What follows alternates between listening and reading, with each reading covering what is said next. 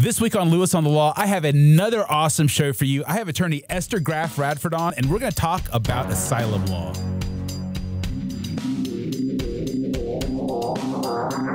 Welcome to Lewis on the Law. You are listening to Lewis on the Law. My name is James Lewis, and I have yet another awesome show for you today. I have attorney Esther Graff Radford on with me, and we are going to talk asylum law. Esther, can you tell us a little bit about your law firm?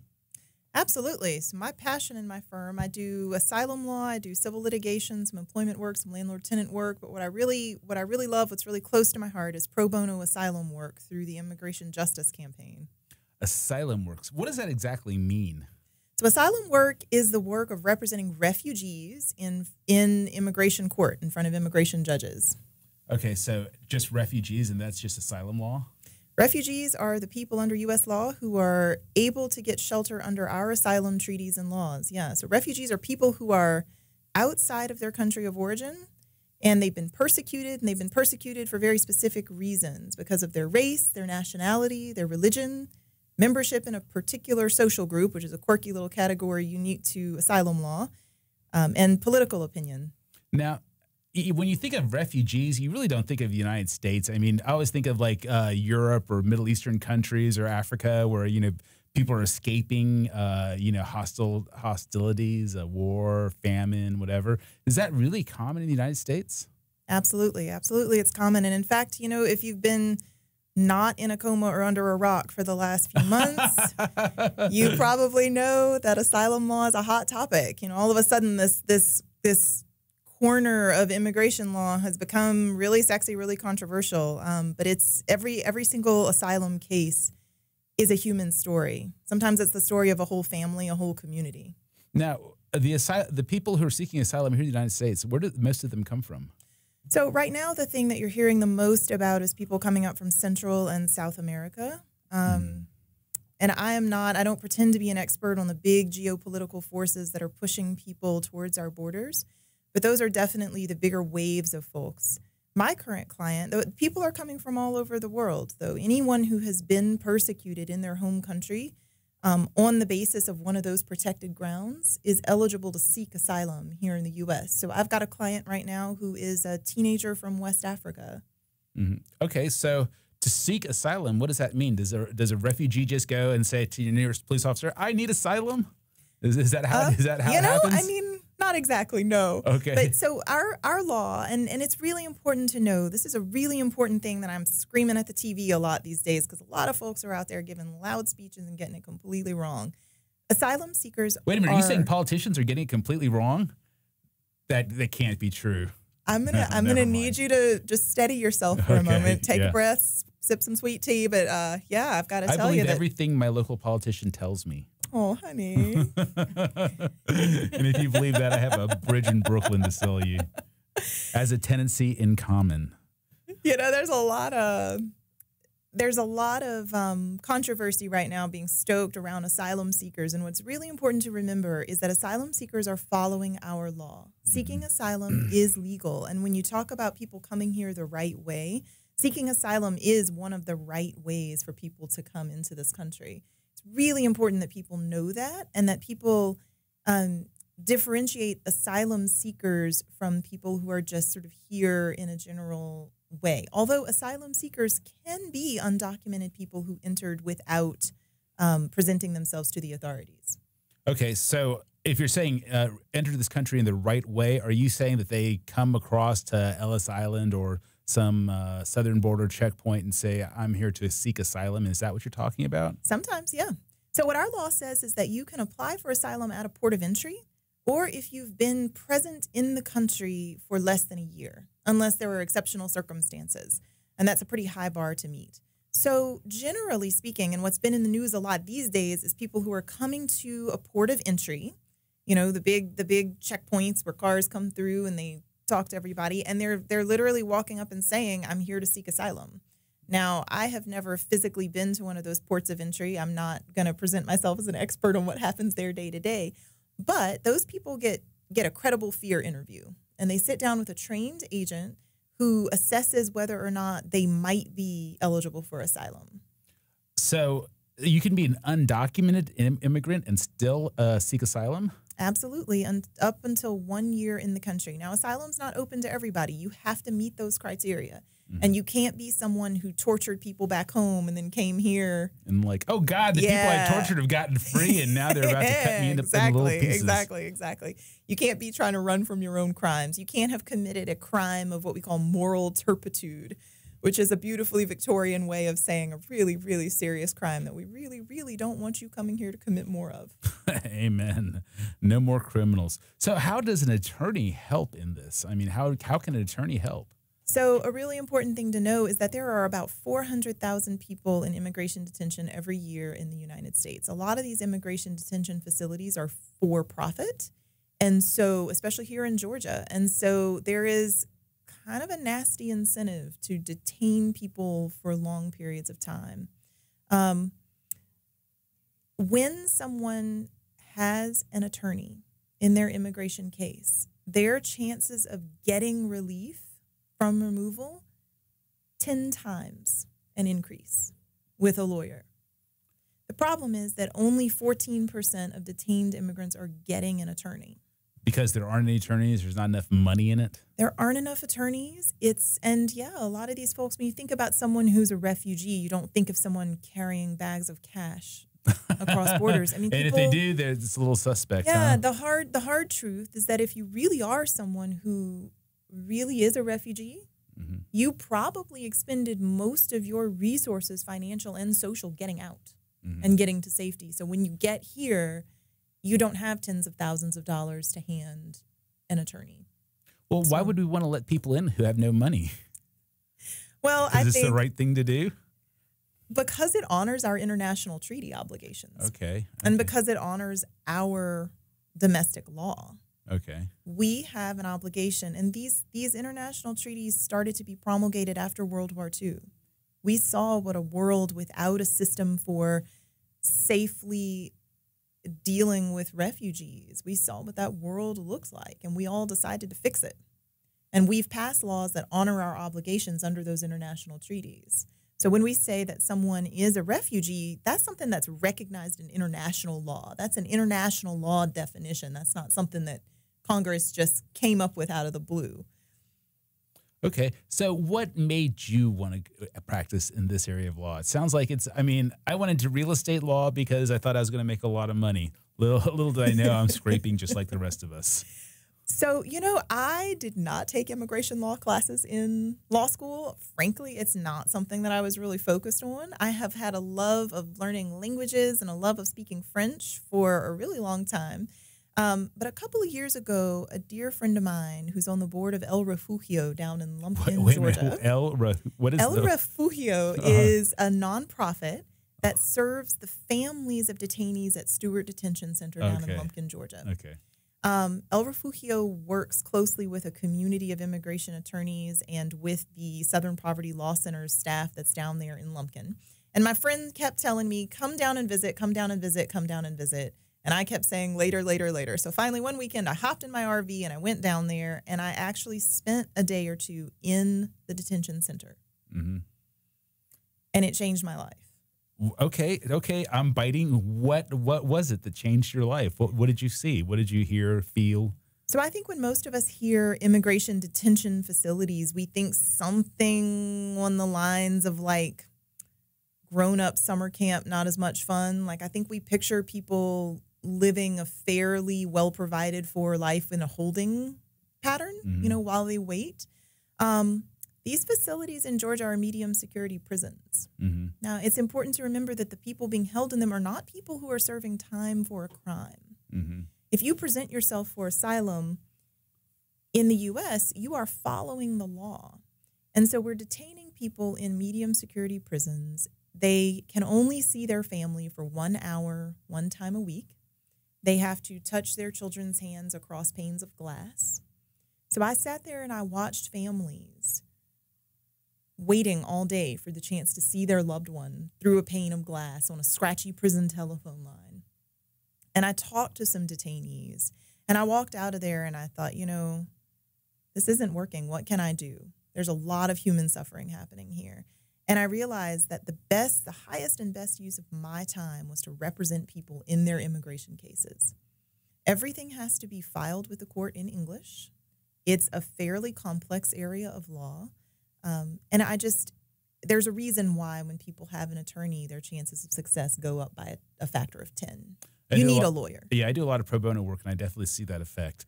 Okay, we're at the end of the segment. That was a really good segue. I've got some more questions on that I want to get into in this next segment. Why don't you give them some contact information for you? Absolutely. If you're an attorney, a translator, a social worker, a doctor, and you want to get involved providing pro bono services to immigrants, you can take a look at immigrantjustice.us, immigrantjustice.us, or you can go to splcenter.org. That's the Southern Poverty Law Center's website. You're listening to Lewis on the Law. My name is James Lewis, and I am your host this week and every week. All my old shows are archived on my website, so if you have a topic that you want to hear about, just go to jameslewislegal.com, and you can check out all my old shows. We are also national. We are on every single national live streaming service or streaming service. It doesn't have to be live. iTunes, Google. We're even AI compatible. Just say, Alexa, play Lewis on the Law.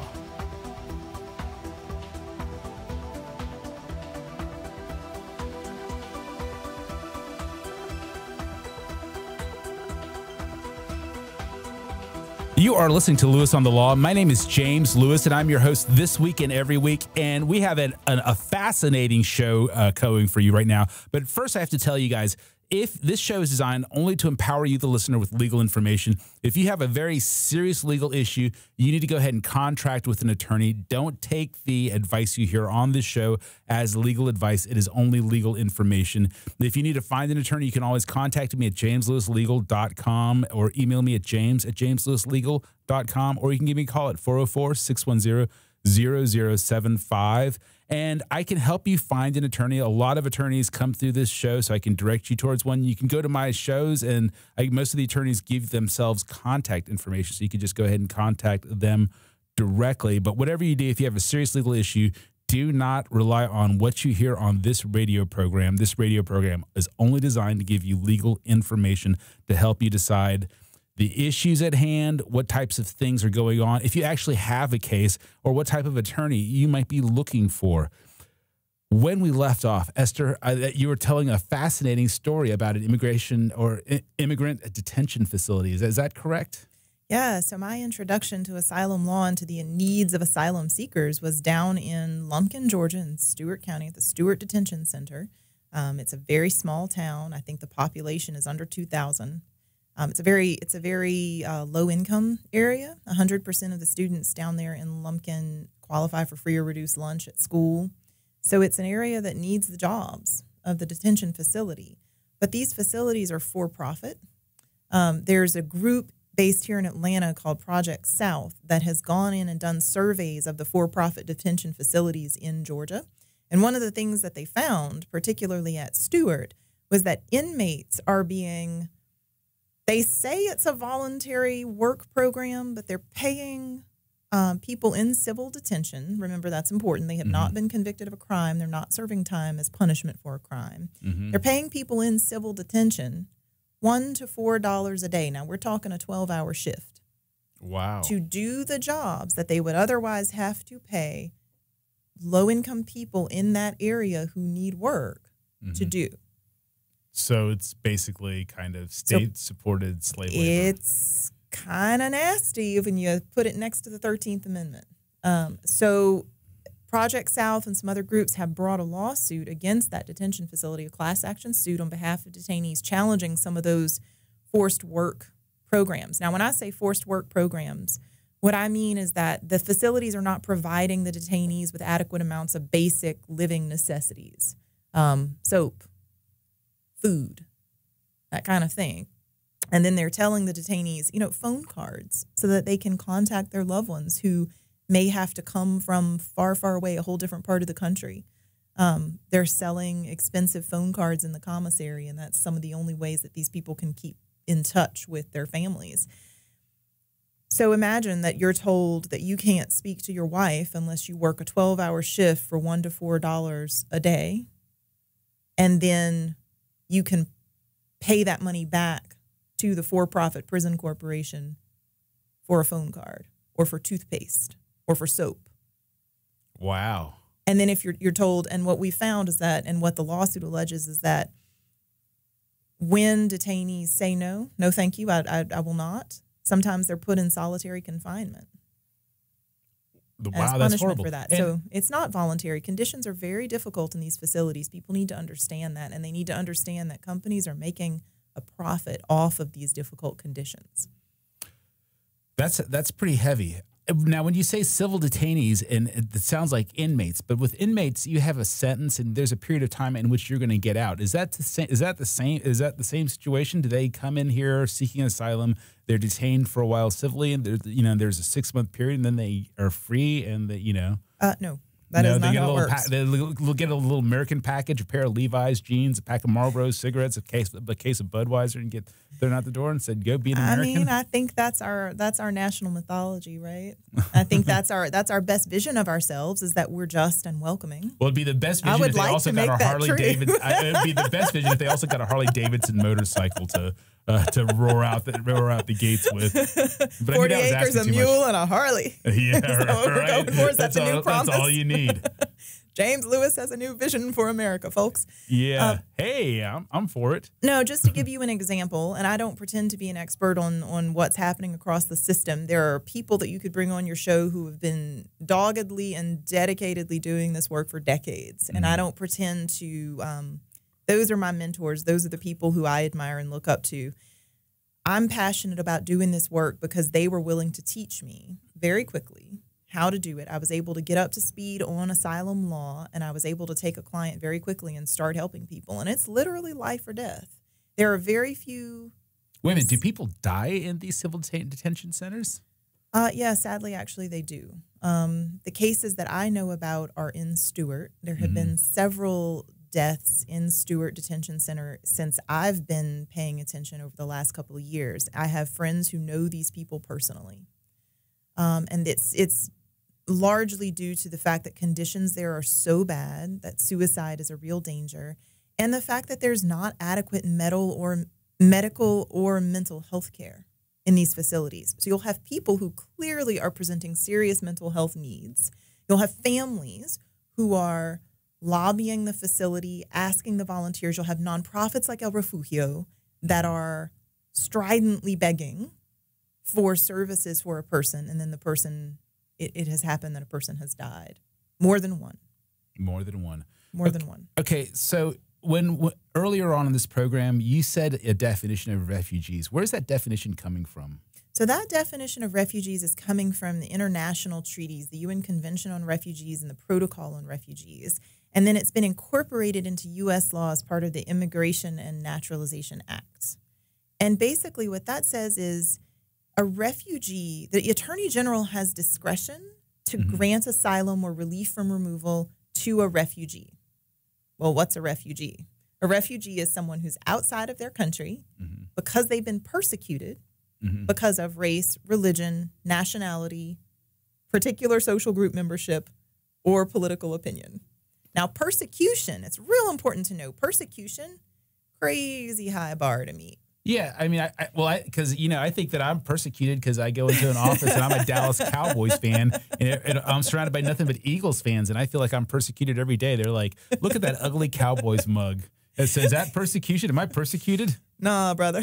No. In immigration law parlance, we would say you have suffered mere harassment. Oh, I have harassment. Well, that's something. Mere harassment. And not on the basis of a protected ground. No, persecution. And another important thing to know is that these cases, the appellate process is up to the Board of Immigration Appeals. So you have a merits hearing before an immigration judge.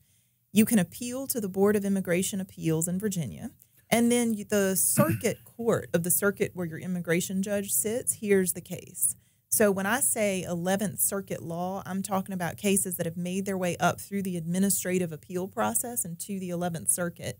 The bar for persecution is an extreme concept, is the legal principle we're working with. So we're not talking a little old death threat with no teeth behind it. Okay. We're talking serious threats from people who can actually carry them out. We're talking attempted murder. We're talking serious physical harm.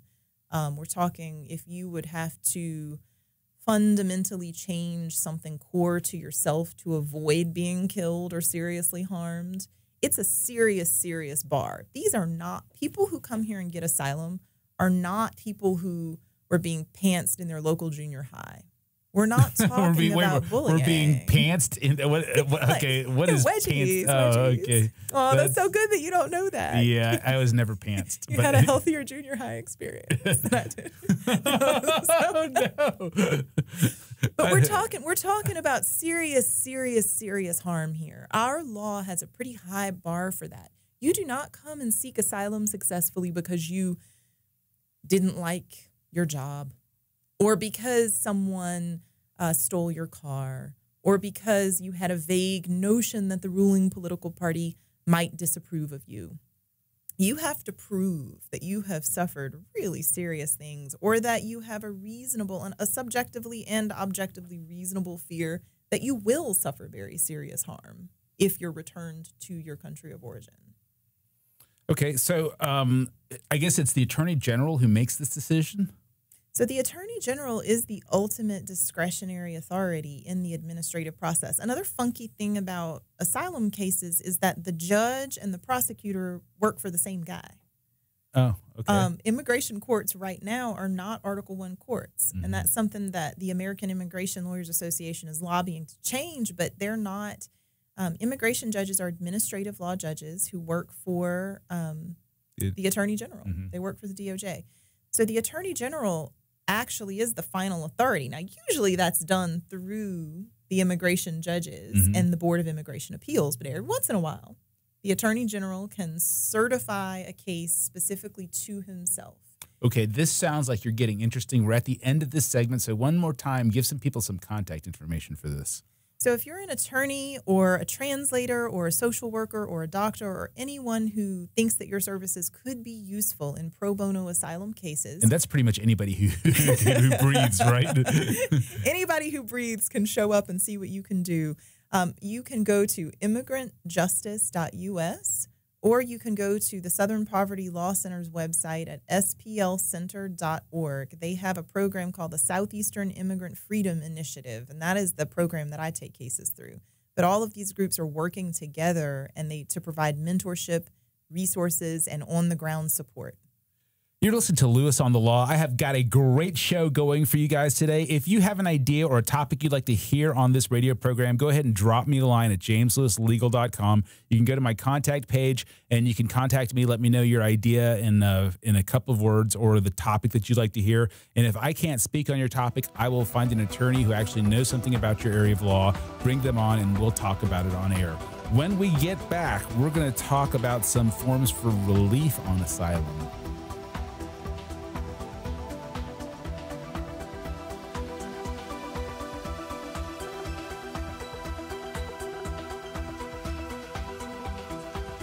You are listening to Lewis on the Law. My name is James Lewis, and I have another great, exciting, and interesting show for you. And this show really is extremely interesting. It's about asylum law. Before we get back into the show, though, I have to let you guys know that I am here, and this show is here to empower you, the listener, with legal information. We want to help you make an informed decision. However, the items you hear on this show should not be taken as legal advice. We are not giving you legal advice. We may help you find the information you need to decide if you have a case, whether you might want to employ a certain type of lawyer, which you want to look for in an attorney. But this show is not designed to give you legal advice, only information to empower you, the listener. I have attorney Esther Graff Radford, and we've been talking a lot. And the detention thing really, really kind of fascinates me because, you know, when you're arrested for, drug dealing, you're in there for a year, and that's horrible enough, but you're going to get out at some point in time. And I know I've asked this question, but when do these people get out? When is their sentence over? I mean, it seems to me like there's got to be a point in which they get out. Well, you use the word sentence, and it's important to remember these people haven't been sentenced for the commission of a crime. They're in civil detention awaiting determination of their claim for relief. So there is no sentence. It can go on for years. It's not unusual at all for someone to stay in a detention facility for more than a year. I've got a client now who's been in a detention facility for about a year and a half, and his case still has, if all goes well, his case still has months and months to it. And this is a person who entered the facility just after his 18th birthday, and will be spending his early adulthood, the time when American kids are, celebrating high school graduation and going off to college. He will be spending that in a detention facility in Folkston, Georgia.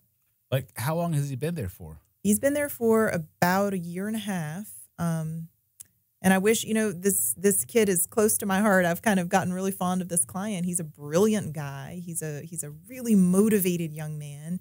He came into the detention facility. Basically, part of his claim is that he had been deprived of an academic education. He came in basically functionally illiterate, not speaking. He spoke 4 languages when he came in. He did not speak English or Spanish, and he didn't read the Latin alphabet. And in the detention facility, this is how motivated this kid is to succeed in life. He has taught himself fluent Spanish. He has taught himself the Latin alphabet. And he has taught himself to read novels in Spanish. He's reading Isabel Allende novels in Spanish, and we're talking about them when we have our legal calls. He's motivated me to start trying to learn to read novels in Spanish so that I can talk about them with him when I know what's going on. So this is a really, really capable and brilliant guy, and I can't help but wonder how many other just absolutely golden people like that we kind of want to put a jersey on and put on the team are wasting away right now in these detention facilities. Okay, that's really interesting that you're talking. Do you mind talking a little bit about this client a little bit more in detail? Like, I think it's a really good way to take a look at the issue by looking at specific case studies. I think that really helps. Yeah, absolutely. Well, this is an ongoing case, so I'm not going to get too much into the details of his claim. But I will say that he is a West African client, a young man who had to flee absolutely devastating and life-threatening persecution on several bases in West Africa. He speaks his local tribal language, and he also speaks fluent French, which is the governmental and official language of the area that he's from. And so that's how he and I communicate. We communicate in French about novels in Spanish and legal work and documents in Fulani and Spanish and English. So if you're someone who loves languages, it's kind of a rich multilingual practice. But his claim, he suffered extreme and severe persecution for most of his life that culminated in a near-death beating, an attempted murder. Was this persecution at the hands of the government? This was persecution at the hands of a private actor. So asylum claims don't have to be based on a government official doing something to you. This is an oversimplification, but in general, it has to be persecution by someone that the government is unwilling or unable to control. And that can't mean just the police are really bad at catching these folks, but they're trying. It has to mean that the government actually throws its hands up and acquiesces, or that it's kind of a wink, wink, nod, nod. Oh, yeah, don't do that to people of that religion. We'll be over here plugging our ears and singing in the corner. The government, you have to show that if it was a private actor that persecuted you, that the government just wasn't going to protect you. That's a lot. Okay, so he's been in there for a year and a half. He's had a near-death experience. What are his chances of getting out anytime soon? I mean, does he stand a chance? Is he just going to stay there for the next 10 years? Well, I'm his lawyer, and I'm going to lay my heart and soul on my appellate brief that I'm writing for him right now, and I'm going to try to get him out of there and get him asylum. I think it's the right thing to do. He deserves it. He qualifies for it. But, there aren't guarantees. There's dark humor in the asylum lawyer world that you can show persecution when your client's dead. And that's a little late then, isn't it? Well, precisely. I mean, some of the cases that come out of of the pro bono asylum world are difficult and they're discouraging. And I knew that, you know, in Georgia, our asylum judges approve, I think the number is 2% of cases. If I'm wrong, it's 4%. I'm not far off. It's a very, very small percent of asylum applications that get approved in Georgia. So I knew going into this work that my chances of getting to rent a billboard that says never lost a case were slim. I knew that. But I also knew that my humanity compelled me to do what I could do in these cases. And I have to say that for me, the definition of success in these cases isn't that I win every one. It's that every client of mine does not walk through this alone. By definition, if someone shows up to seek asylum, they are traumatized. And by definition, if someone shows up to seek asylum, they are brave. And they are resourceful. And they are the kind of person who is willing to look into the face of death and destruction, pack themselves and their kids up, and start over. And I want to be there to walk alongside that kind of person. I don't want them to look back at this time in their life as something that they did. Can you imagine? Can you imagine being isolated in a prison where you can't receive incoming phone calls or packages, not speaking the language potentially, not understanding the legal system?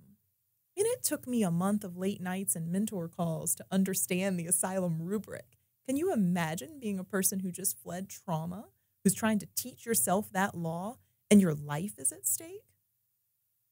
And you have to file everything in a language that you probably aren't proficient in?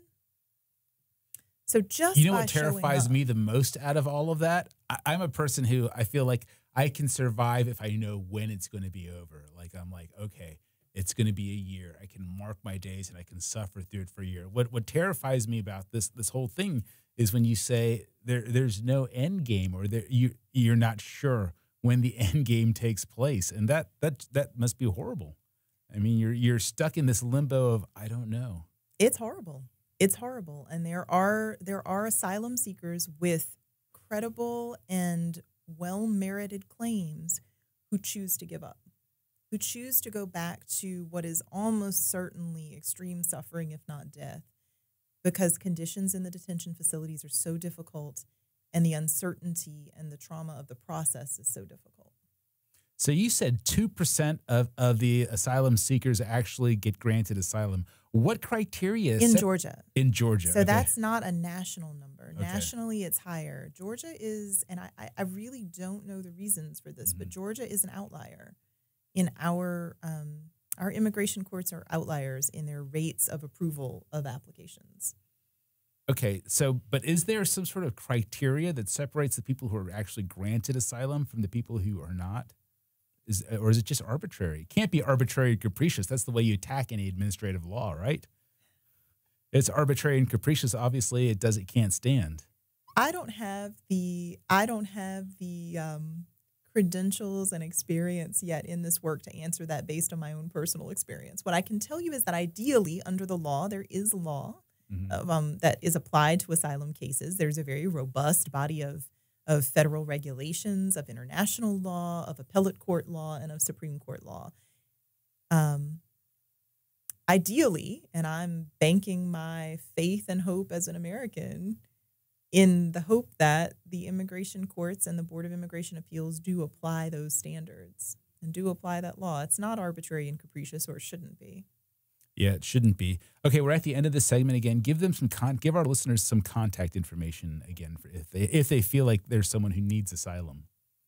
Absolutely. So if you're interested in this work, or someone you know needs representation and can't afford to pay for it, contact the Southeastern Immigrant Freedom Initiative of the Southern Poverty Law Center, and that can be found through clicking through the tabs at splcenter.org.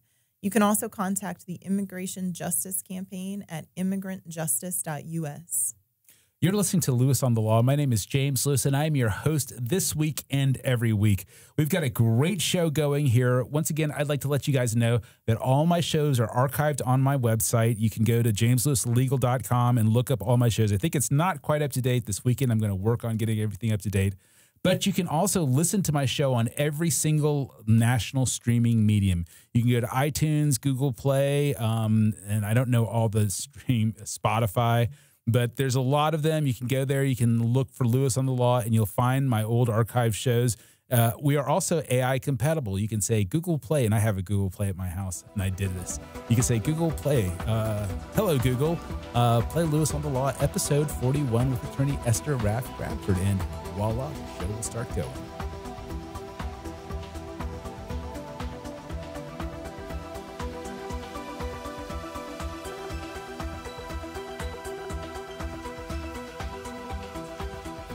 You are listening to Lewis on the Law. My name is James Lewis, and I am your host this week and every week. I have an awesome show going for you. But once again, if you have an idea for a show that you'd like to hear on my show, or if you have a topic that you'd like to hear, go ahead and drop me a line at jameslewislegal.com. And you can go to the last page, it's a contact page, and just give me a short, brief description about your legal issue, and I'll bring an attorney on who'd like to talk about it. You can also give me a call at 404-610-0075, or you can email me at james@jameslewislegal.com. Now, before we get into the Attorney General case, because you were telling me about a case that he actually took on, I want to know about, and we'll get into that because it sounds really interesting. But I want to know about other forms of relief that might be available to people or might be available to asylum seekers, undocumented immigrants. Absolutely. So there's a kind of trifecta of relief that's available to a lot of asylum seekers. They have slightly different standards, but you file them on the same pleading form, and they have a lot of the same elements. So there's asylum. There is withholding of removal, or non-refoulement in French in the international law. And there is protection under the Convention Against Torture. And those are slightly different, but you generally, the same evidence usually goes to prove all three. And so you usually plead them together if you qualify for all of them, or if you only qualify for one or more of them, then you work with what you've got. But the generally, if you can't prove asylum, you probably can't prove withholding, or we call it CAT protection, Convention Against Torture protection, because those are higher bars. Okay. You have to prove to get withholding of removal. What that means is our laws say, in respect for international treaty law, our laws say, if we think that it's more likely than not that somebody's going to be persecuted when we send them back, we can't send them back to that country. We might be able to send them to somewhere else.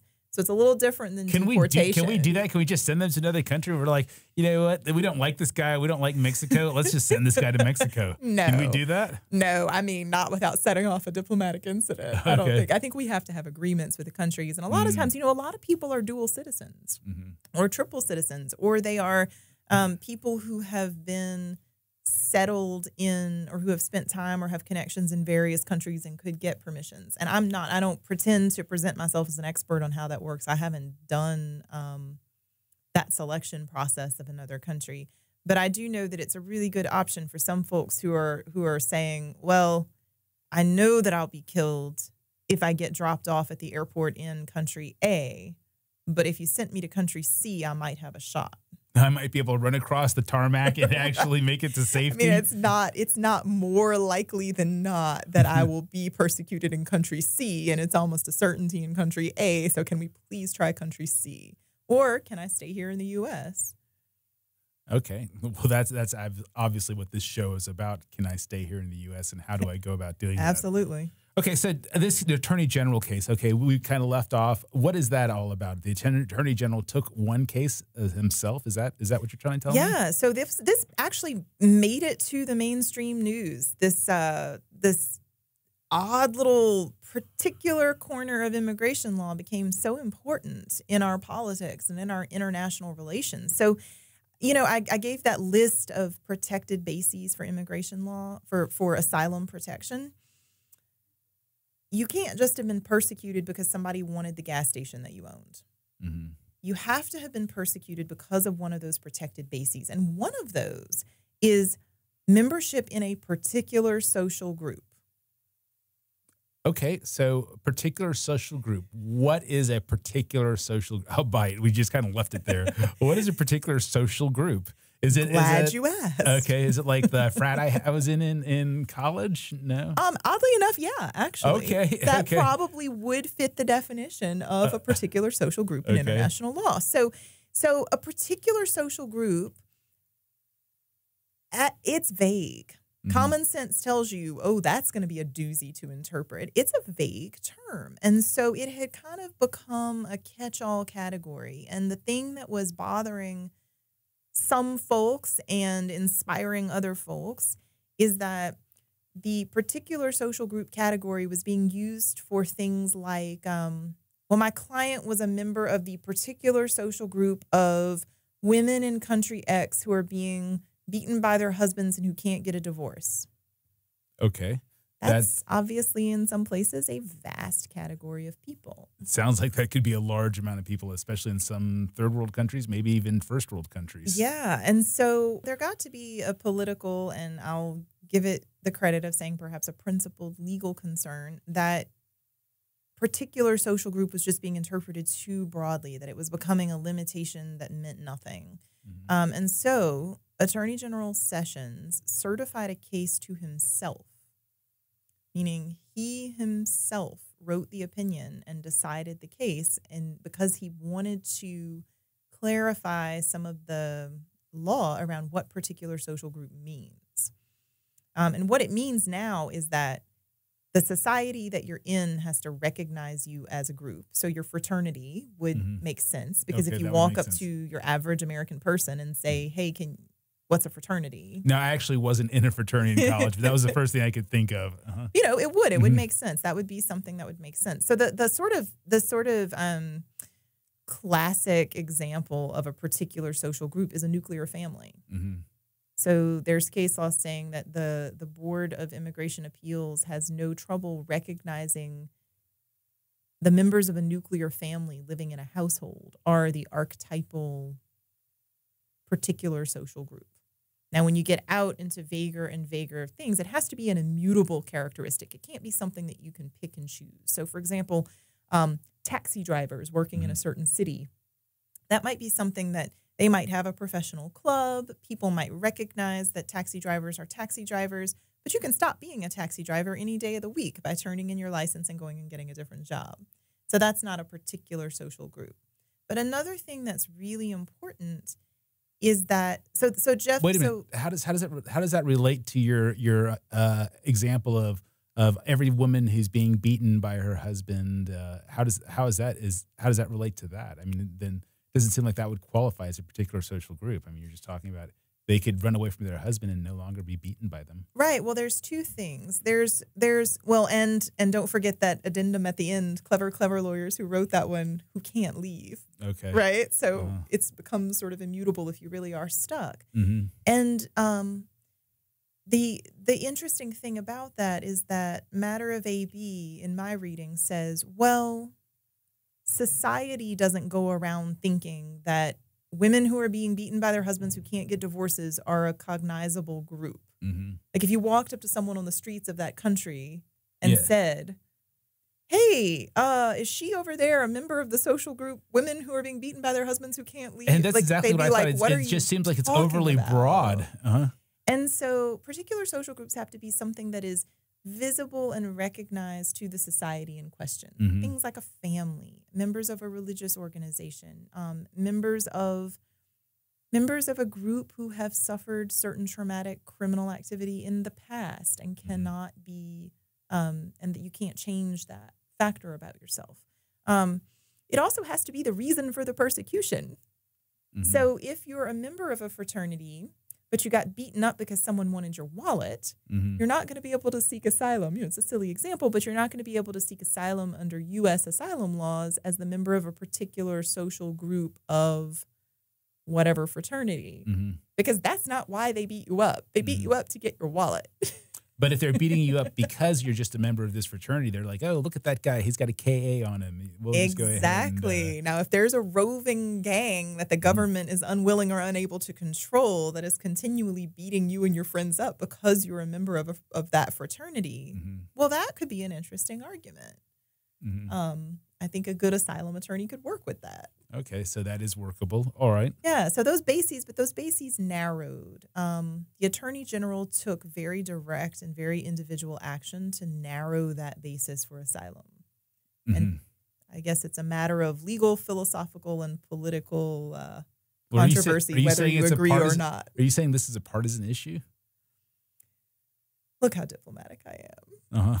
It is a partisan issue. I think it is a partisan issue, but it's important that particular case probably was interpreted in the public eye through a partisan lens. I don't pretend to be an expert on how this stuff explodes in politics, but I will say, and this is important, that my mentors who have been working in this space for decades tell me that immigration law and our asylum system have been difficult and not where they need to be for a very long time, and that it is incumbent upon people who want justice to recognize that the injustices in the immigration system are not entirely a partisan issue, no.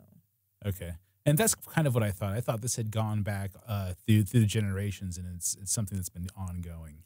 From what I can tell, and I don't pretend to be some sort of historical expert on this, both parties definitely bear some responsibility, and this is something that all people from all sides of the spectrum can come together as a matter of human compassion and our vision for what it means to be Americans. Excellent. Okay, real quickly, give them some contact information for you one more time. SBLcenter.org. You're looking for the tab that says SIFI, Southeastern Immigrant Freedom Initiative, or take a look at immigrantjustice.us. That is the immigration activist part of the Immigration Justice Committee of AILA. I'd like to thank Attorney Esther Graf Bradford for being here and talking with me today. And I'd also like to thank the guys that make it happen. Jonathan Bryan over there, the savior, the soothsayer of sound, pushing the buttons, making it happen. And we have the visionary of video. See how I changed that up this week? Mr. Anthony Cook making all the magic happen. See you guys next week.